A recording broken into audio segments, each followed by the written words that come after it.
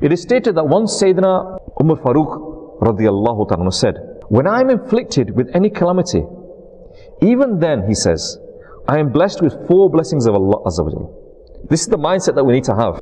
1, I don't indulge in sin at the time due to that calamity. So whilst I'm busy in solving that calamity or overcoming that problem, I'm not committing any other sin. At that time, I'm glad that a bigger calamity has not befallen me. At the time of calamity, I remain content over it.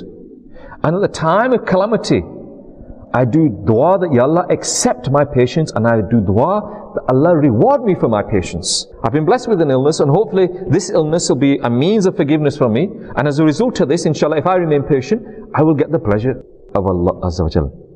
So we need to remain patient.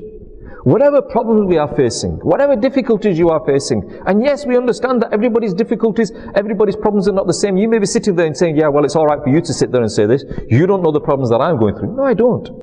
What I am saying to you is, by losing your patience, by getting angry, by taking it out on your family, by doing something like this, what are you going to achieve? The problem's not going to go away, the problem's still going to be there.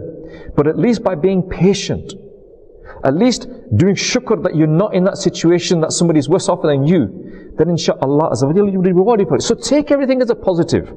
The Prophet of Allah sallallahu alaihi wasallam said, whomsoever Allah Azza wa Jalla intends goodness for, He Almighty inflicts them with a calamity.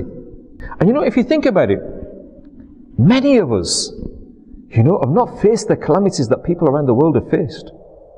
And I'm scared. Personally, I'm scared. That I think to myself that Allah Azza wa Jalla has given me so much.